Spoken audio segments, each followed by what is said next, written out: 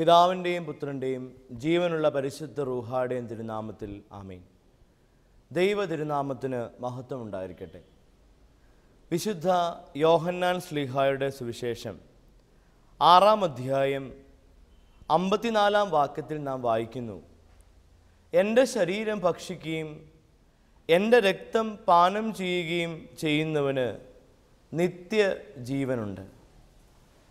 മിശിഹായിൽ ഏറ്റവും അനുഗ്രഹിക്കപ്പെട്ടവരെ, ക്രിസ്തീയ ജീവിതത്തിൻ്റെ മർമ്മപ്രധാനമായ അടിസ്ഥാനമായ വിശ്വാസം എന്നത് നിത്യജീവനുള്ള വിശ്വാസമാണ്. ഈ ഒരു ആശയം നാം മനസ്സിലാക്കണമെങ്കിൽ വിശുദ്ധ ബൈബിളിൻ്റെ ആരംഭം മുതൽ പരിശോധിക്കുമ്പോൾ നിത്യജീവൻ എന്താണെന്ന് സ്പഷ്ടമായി ദൈവത്തിൻ്റെ വചനം നമ്മോട് പറയുന്നുണ്ട്. ഉൽപ്പത്തി പുസ്തകത്തിൽ നാം വായിക്കുന്നത്, ഏവൻ തോട്ട നടുവിൽ 2 വൃക്ഷങ്ങളാണ് ഉണ്ടായിരുന്നത്. ഒന്ന് നന്മ തിന്മകളുടെ അറിവിൻ്റെ വൃക്ഷവും, 2 ജീവൻ്റെ വൃക്ഷവും. ആദ്യ മാതാപിതാക്കളായ ആദവും ഹവ്വായും ദൈവകൽപ്പന ലംഘിച്ച് നന്മ തിന്മകളുടെ വൃക്ഷത്തിൻ്റെ ഫലം ഭക്ഷിച്ചതിനാൽ അവർ പാപം ചെയ്തു. അവർ പാപം ചെയ്തപ്പോൾ ദൈവം അവരെ ഏദൻ തോട്ടത്തിൽ നിന്ന് പുറത്താക്കുകയാണ്. അതിൻ്റെ കാരണമായി വചനം രേഖപ്പെടുത്തി വച്ചിരിക്കുന്നത് ഉൽപ്പത്തി പുസ്തകം 3-ാം അധ്യായം 22-ാമത്തെ വാക്യത്തിൽ നാം വായിക്കുന്നു, അനന്തരം അവിടുന്ന് പറഞ്ഞു, മനുഷ്യനിതാ നന്മയും തിന്മയും അറിഞ്ഞ് നമ്മിൽ ഒരുവനെ പോലെ ആയിരിക്കുന്നു. ഇനി അവൻ കൈ നീട്ടി ജീവന്റെ വൃക്ഷത്തിൽ നിന്നുകൂടി പറിച്ചു തിന്ന് അമർത്യനാകാൻ ഇടയാകരുത്. ജീവന്റെ വൃക്ഷത്തിൽ നിന്നുള്ള ഫലം കഴിക്കുമ്പോഴാണ് മർത്യൻ അമർത്യനായി മാറുന്നത്.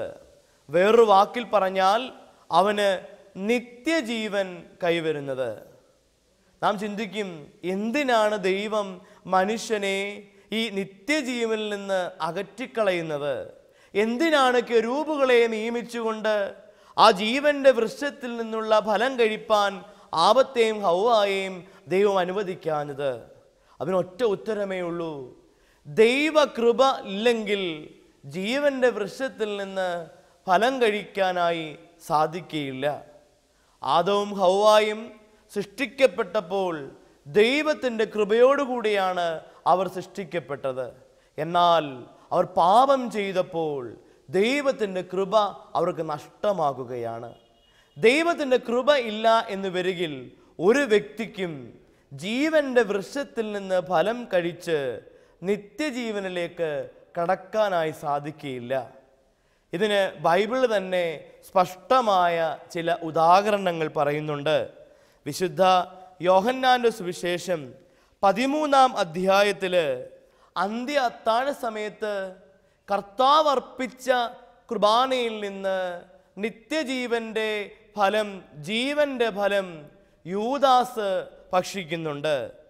27-ാം വാക്യത്തിൽ നാം വായിക്കുന്നു, അപ്പക്കഷണം സ്വീകരിച്ചതിനെ തുടർന്ന് സാത്താൻ അവനിൽ പ്രവേശിച്ചു. ജീവന്റെ വൃക്ഷത്തിൻ്റെ ഫലം യോഗ്യതയില്ലാതെ പാപ അവസ്ഥയിൽ ഭക്ഷിച്ചപ്പോൾ യൂദാസിൽ സാത്താൻ പ്രവേശിക്കുകയാണ്. സാത്താൻ പ്രവേശിച്ചപ്പോൾ അവൻ്റെ ജീവിതത്തിലുണ്ടാകുന്ന മാറ്റം 30-ാമത്തെ അധ്യായ വാക്യത്തിൽ നാം വായിക്കുന്നു, ആ അപ്പക്കഷണം സ്വീകരിച്ച ഉടനെ യൂദാസ് പുറത്തേക്ക് പോയി.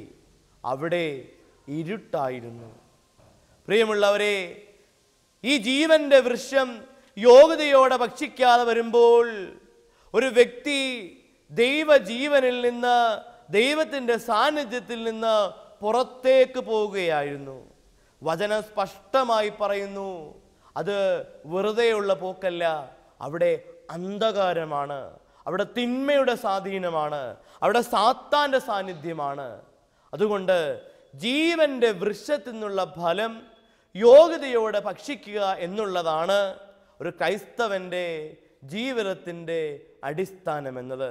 പ്രിയമുള്ളവരെ, ഇനി നാം ചിന്തിക്കുന്നത് എങ്ങനെയാണ് പരിശുദ്ധ കുർബാന ജീവന്റെ അപ്പമായി തീരുന്നത് എന്നാണ്. വിശുദ്ധ യോഹന്നാന്റെ സുവിശേഷം 6-ാം അധ്യായത്തിൽ 25 മുതലുള്ള വാക്യങ്ങളിൽ ജീവന്റെ അപ്പത്തെക്കുറിച്ച് വചനം നമ്മോട് സാക്ഷിക്കുകയാണ്. ഇത് ഏവൻ തോട്ടത്തിൽ ഉൽപ്പത്തി പുസ്തകത്തിൽ കാണുന്ന ജീവവൃക്ഷത്തിൻ്റെ ഫലമാണ്. ഈ ജീവവൃക്ഷത്തിൻ്റെ ഫലമാണ് വിശുദ്ധ കുർബാന. അതുകൊണ്ടാണ് ദൈവത്തിൻ്റെ വചനം നമ്മോട് സംസാരിക്കുന്നത്. നശ്വരമായ അപ്പത്തിനു വേണ്ടി അധ്വാനിക്കാതെ മനുഷ്യപുത്രൻ തരുന്ന നിത്യജീവന്റെ അനശ്വരമായ അപ്പത്തിനു വേണ്ടി അധ്വാനിക്കുവീൻ എന്ന്.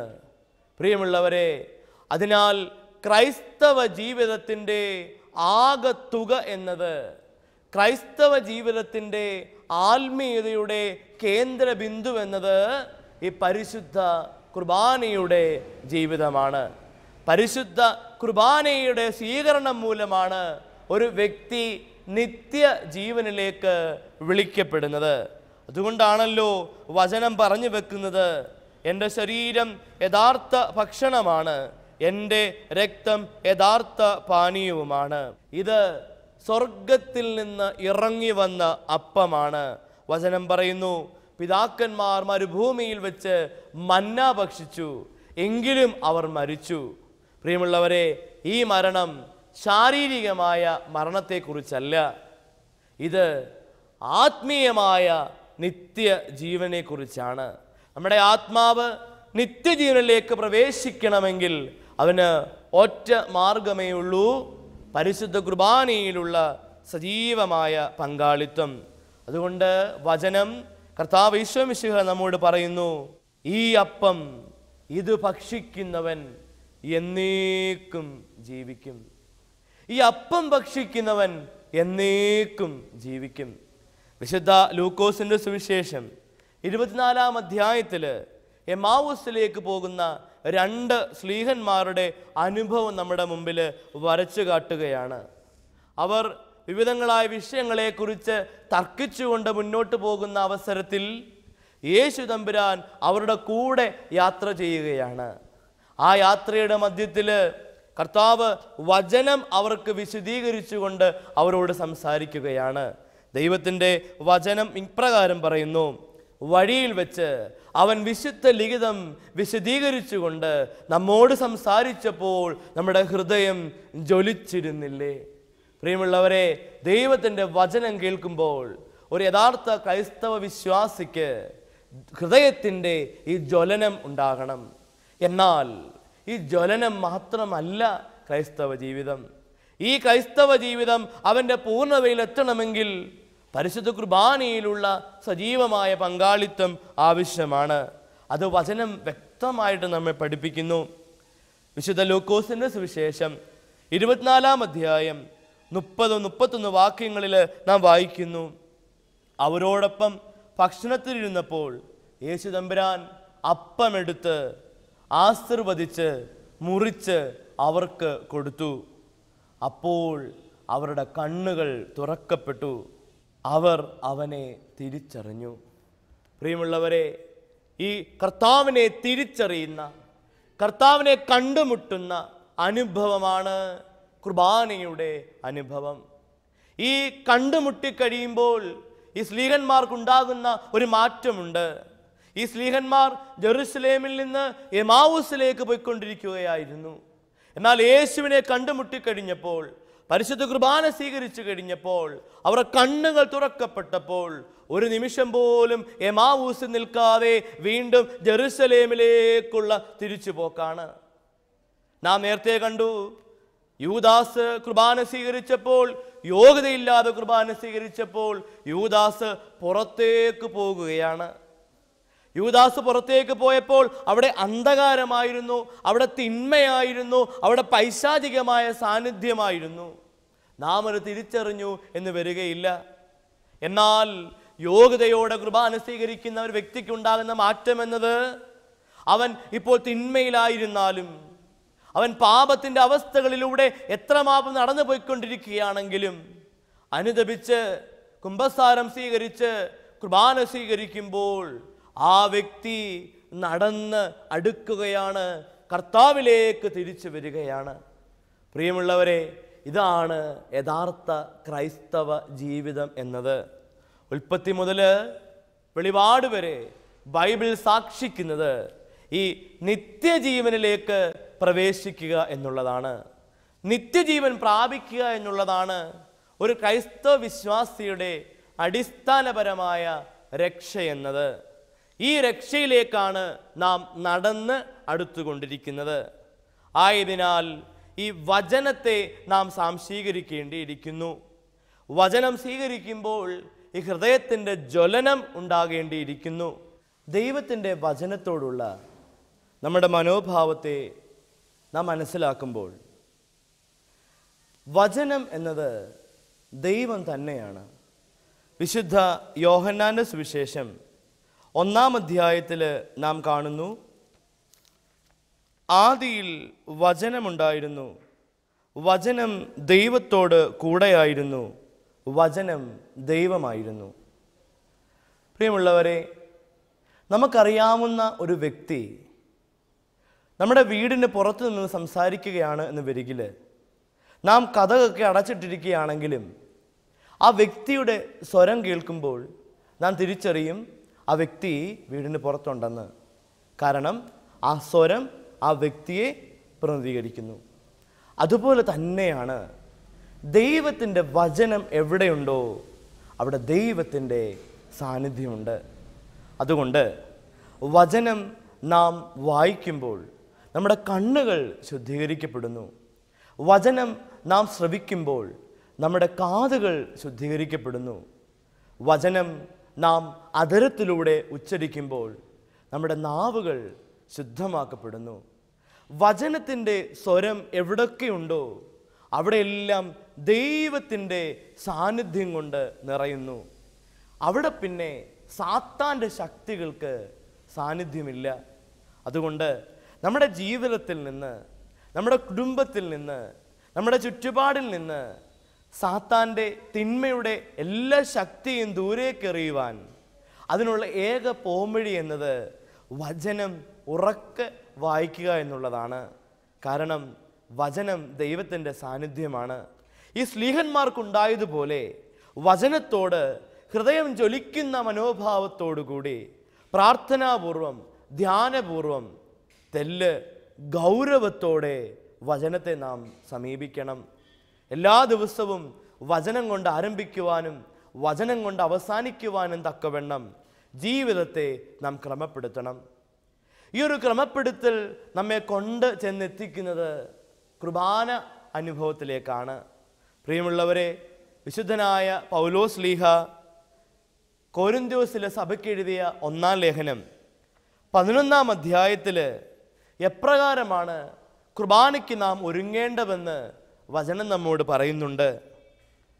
27-ാമത്തെ വാക്യത്തിൽ നാം വായിക്കുന്നു, തന്മൂലം ആരെങ്കിലും അയോഗ്യതയോടെ കർത്താവിൻ്റെ അപ്പം ഭക്ഷിക്കുകയും പാത്രത്തിൽ നിന്ന് പാനം ചെയ്യുകയും ചെയ്താൽ അവൻ കർത്താവിൻ്റെ ശരീരത്തിനും രക്തത്തിനും എതിരായി പാപം ചെയ്യുന്നു. പ്രിയമുള്ളവരെ, ഇതാണ് കുർബാനയുടെ പ്രത്യേകത. നാം അയോഗ്യതയോടെ കുർബാന സ്വീകരിക്കുകയാണ് എന്ന് വരികിൽ കർത്താവിൻ്റെ ശരീരത്തിനും രക്തത്തിനും എതിരായാണ് പാപം ചെയ്യുന്നത്. വിശുദ്ധ യോഹന്നാൻ ശ്ലീഹായുടെ സുവിശേഷത്തിൽ 15-ാം അധ്യായത്തിൽ നാം വായിക്കുന്നു, ഞാൻ സാക്ഷാൽ മുന്തിരിച്ചെടിയും എൻ്റെ പിതാവ് കൃഷിക്കാരനുമാണ്.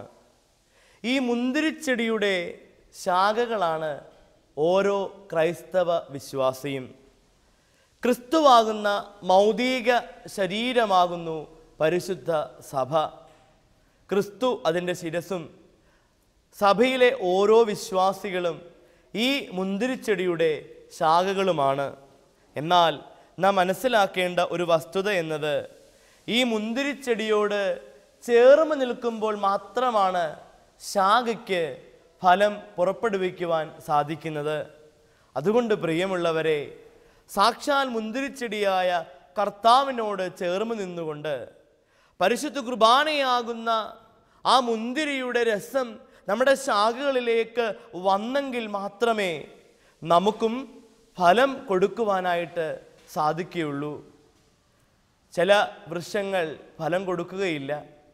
ചില വൃക്ഷങ്ങൾ വളരെ പന്തലിച്ച് നിന്നു എന്ന് വരും. ക്രിസ്തീയ ജീവിതത്തിൻ്റെ ചില ബാഹ്യമായ അടയാളങ്ങൾ നമുക്ക് കാണിക്കാൻ സാധിക്കും. ബാഹ്യമായ ആത്മീയ പ്രകടനങ്ങൾ കാണിക്കാൻ നമുക്ക് സാധിക്കും.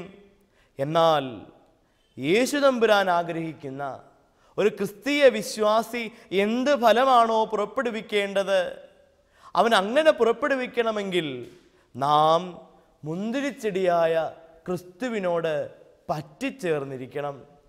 പറ്റിച്ചേർന്നിരിക്കാത്ത ശാഖ സാവധാനം മുറിച്ച് നീക്കപ്പെടും.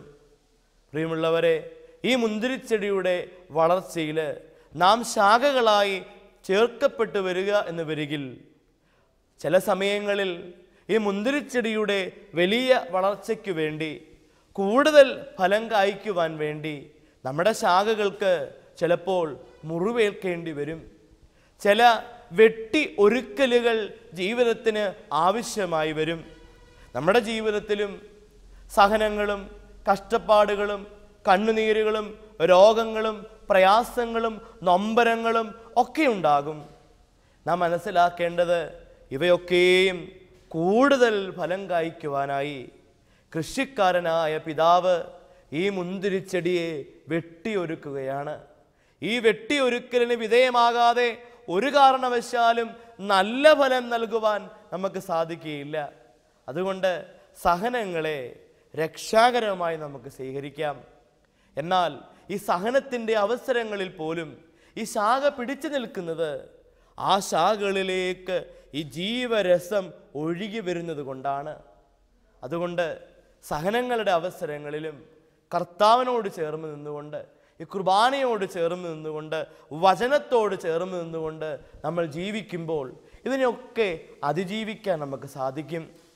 ഈ എമ്മൗസിലേക്ക് പോയ സ്ലീഹന്മാരുടെ ജീവിതാനുഭവത്തിൽ ആ സ്ലീഹന്മാർ അവർ താമസിക്കുവാനായി ഒരു സ്ഥലത്തേക്ക് പ്രവേശിക്കുമ്പോൾ യേശു അവരെ കടന്നു പോകുവാൻ ഭാവിക്കുകയാണ്. എന്നാൽ ആ രണ്ട് സ്ലീഹന്മാർ യേശുവിനെ നിർബന്ധിച്ചുകൊണ്ട് പറയുന്നു, കർത്താവേ, ഞങ്ങളുടെ കൂടെ വസിച്ചാലും ഈ ഒരു സ്നേഹപൂർവമായ ഒരു നിർബന്ധം നമ്മുടെ ആത്മീയ ജീവിതത്തിൽ അത്യാവശ്യമാണ്. കർത്താവേ, അവിടുന്ന് ഞങ്ങളുടെ കൂടെ വസിക്കണമേ. നമ്മൾ വിചാരിക്കും നമുക്കതിനുള്ള യോഗ്യതയുണ്ടോ എന്ന്. അവിടെയാണല്ലോ ഈ യേശുവിൻ്റെ സ്നേഹത്തിൻ്റെ മാഹാത്മ്യവും പ്രത്യേകതയും ഇരിക്കുന്നത്. 100 ആടുകളുണ്ടായിരിക്കെ നല്ലവരായ നീതിമാന്മാരായ 99 ആടുകളേക്കാൾ നഷ്ടപ്പെട്ടു പോയ, വഴിതെറ്റിപ്പോയ, ആ ഇടയനെ അനുസരിക്കാത്ത, പാപത്തിൻ്റെ വഴിയേ പോയ ആ കുഞ്ഞാടിനെ മറ്റു 99 ആടിനേക്കാൾ കൂടുതൽ പരിഗണന നൽകി തൻ്റെ നെഞ്ചോട് ചേർത്ത് വെച്ച് തൻ്റെ നെഞ്ചിലെ ചൂട് നൽകുന്ന ഒരു ഇടയനാണല്ലോ നമ്മുടെ കർത്താവ്. അതുകൊണ്ട് നിരാശപ്പെടേണ്ട കാര്യമില്ല. സങ്കീർത്തകൻ പറയുന്നത് പോലെ നമ്മുടെ പാപങ്ങൾ കടും ചുമപ്പാണെങ്കിലും അത് ഹിമം പോലെ വെളുപ്പിക്കാമെന്ന് വാഗ്ദാനം ചെയ്ത ഒരു ദൈവമാണ് നമുക്കുള്ളത്. അതുകൊണ്ട് പ്രിയമുള്ളവരെ, കുറ്റബോധത്തിലേക്ക് സാത്താൻ നമ്മെ നയിക്കാൻ പാടില്ല. സാത്താൻ്റെ വലിയ ഒരു തന്ത്രമാണിത്.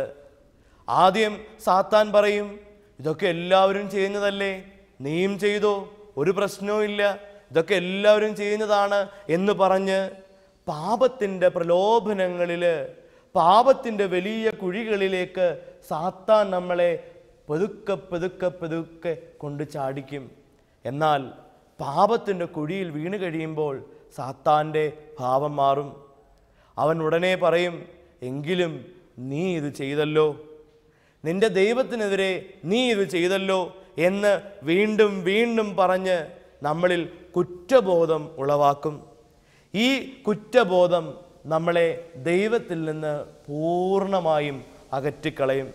അതുകൊണ്ട് നമ്മെ ഭരിക്കേണ്ടത് കുറ്റബോധമല്ല, നമ്മെ ഭരിക്കേണ്ടത് പത്രോസിനുണ്ടായ അനുതാപമാണ്. യൂദാസും തെറ്റു ചെയ്തു, പത്രോസും തെറ്റു ചെയ്തു. യൂദാസ് കർത്താവിനെ ഒറ്റിക്കൊടുത്തതിനുള്ള വിഷമം മൂലം യൂദാസ് പോയി ആത്മഹത്യ ചെയ്യുകയാണ് ചെയ്തത്. പ്രിയമുള്ളവരെ, എന്നാൽ പത്രോസിന് ഒരു മാറ്റമുണ്ടായി. യേശു തമ്പുരാൻ പത്രോസിനെ നോക്കുമ്പോൾ ആ നോട്ടം പത്രോസിൻ്റെ കണ്ണുകളിലല്ല ചെന്ന് പതിച്ചത്, പത്രോസിൻ്റെ ചങ്കിലാണ്. ആ നോട്ടം പത്രോസിനെ അനുതാപത്തിലേക്ക് നയിക്കുകയാണ്. സഭാ പിതാക്കന്മാരുടെ പാരമ്പര്യത്തിൽ പറയുന്നു, പത്രോസിൻ്റെ മുഖത്ത് 2 കണ്ണുനീർ ചാലുകളുണ്ടായി. പത്രോസ് വിങ്ങിപ്പൊട്ടിക്കരയുകയാണ്. 3 തവണ പത്രോസ് യേശുവിനെ തള്ളിപ്പറഞ്ഞെങ്കിൽ വീണ്ടും 3 തവണ കർത്താവിനെ ഏറ്റുപറഞ്ഞുകൊണ്ട് അനുതാപത്തിൻ്റെ വഴിയെ പത്രോസ് നടന്നെടുക്കുകയാണ്. പ്രിയമുള്ളവരെ, നമുക്കും ഈ പത്രോസിൻ്റെ മനോഭാവം പിന്തുടരാം. നമ്മൾ സ്വാഭാവികമായും മനുഷ്യരാണ്. വിശുദ്ധ പൗലോസ് ശ്ലീഹ പറയുന്നത് പോലെ, ഇച്ഛിക്കുന്ന നന്മയല്ല, ഇച്ഛിക്കാത്ത തിന്മയാണ് ചെയ്തു പോകുന്നത്. കാരണം നമ്മൾ ദുർബലരായ ബലഹീനരായ മനുഷ്യരാണ്. നമുക്കും നല്ല കാര്യങ്ങൾ ചെയ്യണമെന്നാണ് ആഗ്രഹം, നല്ലത് പ്രവർത്തിക്കണമെന്നാണ് ആഗ്രഹം. എന്നാൽ നമ്മൾ ബലഹീനരായതുകൊണ്ട് തെറ്റുകളും കുറ്റങ്ങളും പാപങ്ങളും ഒക്കെ നമ്മുടെ ജീവിതത്തിലുണ്ടാകും. എന്നാൽ നാം ഒരിക്കലും മറന്നു പോകേണ്ടാത്ത ഒരു കാര്യമുണ്ട്. നമ്മളെ തേടി നമ്മുടെ തിരിച്ചുവരവ് പ്രതീക്ഷിച്ച് സ്നേഹമുള്ള ഒരപ്പനിരിപ്പുണ്ട്. ധൂർത്തപുത്രൻ്റെ കഥയിൽ നാം അതാണല്ലോ മനസ്സിലാക്കുന്നത്. ആ തെറ്റിപ്പോയ മകൻ വിചാരിച്ചു തന്നെ ഒരിക്കലും പിതാവ് സ്വീകരിക്കില്ലെന്ന്. എന്നാൽ വചനം നമ്മോട് പറയുന്നത്, ആ തിരിച്ചു വരുന്ന മകന് വേണ്ടി തൻ്റെ മുഴുത്ത കാളകളെ കൊന്ന് വിരുന്നൊരുക്കുന്ന സ്നേഹമുള്ള ഒരു പിതാവിനെ കുറിച്ചാണല്ലോ.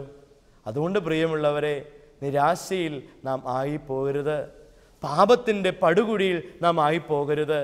കാരണം ഏതവസ്ഥയിലാണോ നാം അധപ്പതിച്ചെന്ന് തിരിച്ചറിഞ്ഞ് തിരിച്ചു വരാൻ വചനം നമ്മോട് പറഞ്ഞിട്ടുണ്ട്. ഈ പരിശുദ്ധ വചനത്തിൻ്റെ വെളിച്ചത്തിൽ നാം മനസ്സിലാക്കേണ്ട ഒരു യാഥാർത്ഥ്യം എന്നത്, ഈശോ സ്നേഹിക്കുന്ന ദൈവമാണ്. അതുകൊണ്ടാണ് വിശുദ്ധ വചനം പറയുന്നത് ദൈവം സ്നേഹമാണ്.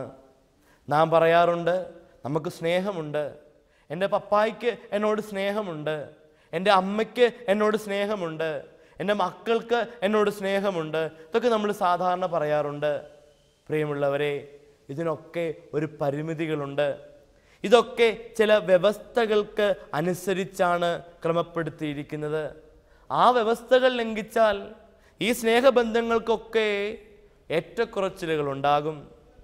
ഇന്ന് നാം ജീവിക്കുന്ന ഈ കാലഘട്ടത്തിൽ നാം പരിശുദ്ധമെന്ന് കരുതിയിരുന്ന അമ്മ എന്ന് പറയുന്ന ആ സ്നേഹത്തിൻ്റെ വിലയെക്കുറിച്ച് പോലും സംശയങ്ങളും ആശങ്കകളും ഉണ്ടാക്കുന്ന ഒരു ലോകത്താണ് നാം ജീവിക്കുന്നത്.